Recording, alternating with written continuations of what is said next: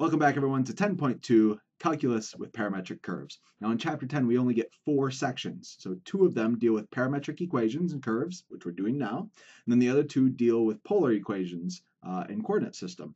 So you got to really savor the parametric stuff. This is the last section that we get to play with these things.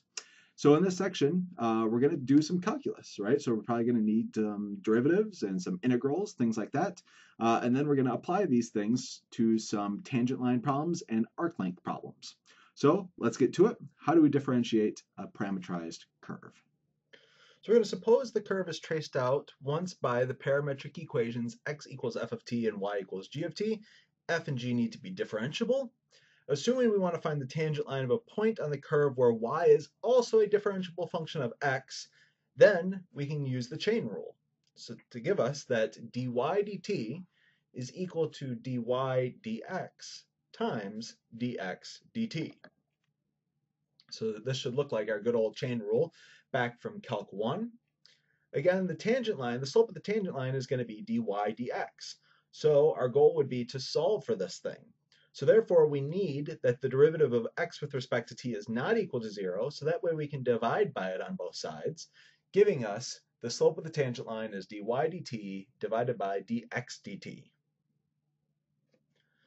Of course, again, we need the derivative of x with respect to t to be not 0. Okay, so let's go ahead and try to apply this to an example. We have x as a function of time, or t. We have y as a function of t, and we're trying to find the tangent line to the curve given that t is pi over 3. So remember, a tangent line, we're going to use a good old point slope form.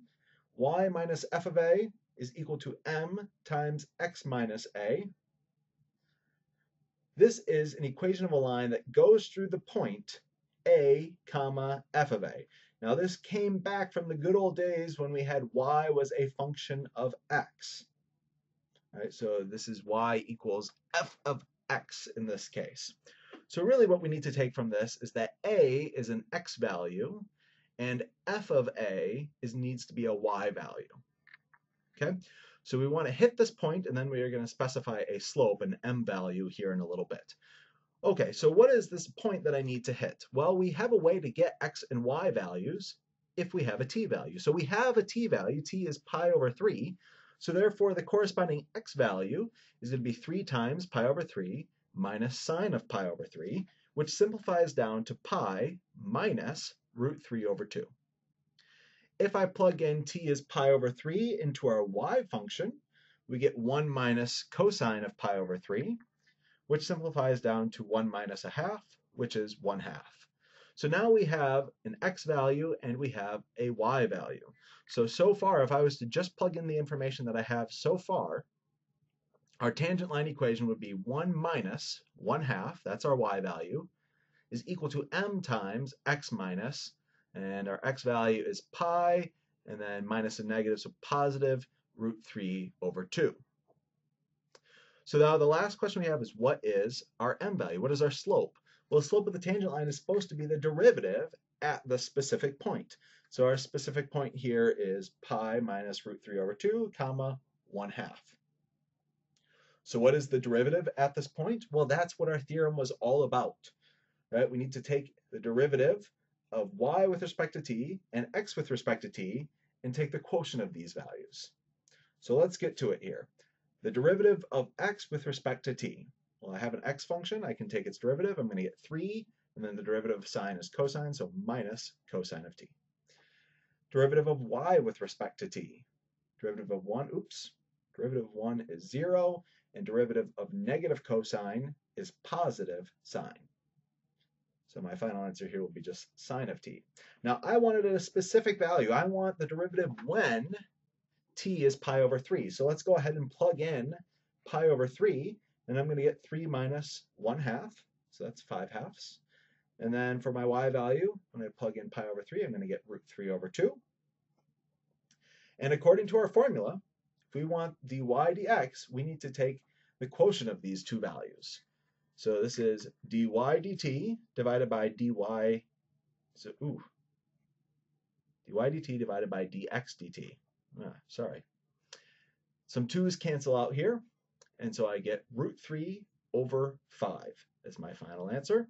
That's the slope. Plug that back into my equation. I'm going to just go ahead and use the magic of technology here to copy and paste. So everything's the exact same except for where there used to be an m. I'm now specifying the slope root 3 over 5. So this is my tangent line equation. All right, let's practice with another one. Some small changes going on here. I'm going to want to find the equation of the tangent line to the curve x equals 1 plus natural log of t, y equals t squared plus 3. And maybe the biggest change of all is that now I'm specifying the point 1, 4. So 1, 4, well, this is an x value and a y value here. So at first glance, this seems very convenient, right? So I can go ahead and start plugging these into my point slope form. Y minus 4 is equal to m times x minus 1. So it's taken away some of the confusion. And I need, though, the derivative, right? M is supposed to be the derivative, dy dx, at the value 1, 4.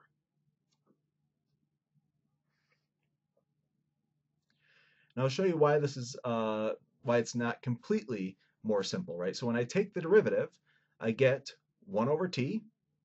And when I take the derivative dy dt, I get 2t. But now I need numbers, right? I need to know what should I plug into this, right? Before I had like a t equals pi over 3. But now I don't have that, right? I need to know a number to plug into this for t in order to spit out the value 1, 4. So the question is, what t value should I plug in? Well, in order to solve that out, I can choose x equals 1, so 1 equals 1 plus natural log of t. Or, likewise, you could have chosen 4, which is y, is supposed to be equal to t squared plus 3. And now you could solve either one of these to try to find your t value. In the first case, I want to know when the natural log of t is equal to 0. That only happens when t equals 1. And in the second case, I want to know when t squared equals 1. Well, that happens at 2 values for t, either plus or minus 1. So as you can see in this case, if you had just used the second equation, it wouldn't have uniquely identified your t value. It could have been either positive or negative 1. It was actually the first equation in this case that uniquely identified, hey, t has to be 1. Now we can go ahead and plug these things in. So when t equals 1 here, the derivative of x with respect to t is 1. And when t equals 1, the derivative of y with respect to t is 2. So dy dx is 2 over 1, which is, of course, 2. Plugging this in for our slope, we get y minus 4 is equal to 2 times x minus 1. And that is our tangent line equation. All right, one more dealing with tangent lines here. I'm going to upgrade. I'm going to ask a little bit more of a difficult question. I want to know where the points on the curve, x equals t cubed minus 3t and y equals t squared minus 3, are where the tangent line is horizontal or vertical. So let's remind ourselves, when you have a horizontal tangent line, that means the slope is 0. When you have a vertical tangent line, it means the slope is undefined. And I want to think, when the slope is undefined, this is something like positive or negative infinity. This is a case where the slope would be undefined. So now let's look at our slope, right? Our slope is supposed to be dy dx, which is a fraction, right? It's this dy dt divided by dx dt. So if you want to have a fraction equaling 0, the only way you can do this is if the numerator equals 0. Let me go ahead and write that down. So m equals 0 only when dy dt, which is our numerator, equals 0. And this gives us the horizontal tangent line. M is undefined. Well, how do you make a fraction undefined? Well, probably the easiest way is to divide by 0, right? So if dx dt equals 0, then our slope is undefined. And remember, these correspond back to a horizontal tangent line and a vertical tangent line. So the real question is, when does dy dt equal 0 and when does dx dt equal 0? So let's calculate these things out. Well, dy dt is just 2t. That was pretty easy. And the only way to make that 0 is to have t equals 0. But this is more of a when, right? We want where is the tangent line horizontal. So if I plug in this t equals 0 into my parametric equations, I can get an x value and a y value. So it turns out my x would be 0 and my y would be -3. Again, just plug in t into those equations. So 0, -3 is the only point where the tangent line is horizontal. Now, how about where the tangent line is vertical? In this case, I want dx dt to be equal to 0. Well, dx dt, if I take the derivative, I get 3t squared minus 3. Right? That's my derivative of my parametric equation up here. And this factors, right, to 3 times x minus 1 times x plus 1. Ooh, I said x, I mean t. T minus 1, t plus 1. Where does this equal to 0? Well, when t equals plus or minus 1. So the claim is there's going to be 2 points, 2 different values corresponding to t equals +1 and t equals -1. So when I plug in t equals -1, so I get -1 cubed, then minus 3 times -1, and this is going to simplify down to -1 plus 3, that's going to be 2. When I plug in -1 into my y equation, I get -2. So my first point is going to be 2, -2. My second point, how about when I plug in t equals 1? When I plug in t equals 1, I'm going to get 1 minus 3. That's going to be the same thing as -2. And when I plug in t equals 1 for y, I also get -2. So the second point is -2, -2. So there are 2 places where the tangent line is vertical, and there's 1 place where the tangent line is horizontal. All right, and that should just about do us here in 10.2 for the derivative stuff. Go ahead and take a break, and then when we come back, we're going to do integration and arc length. I'll see you shortly.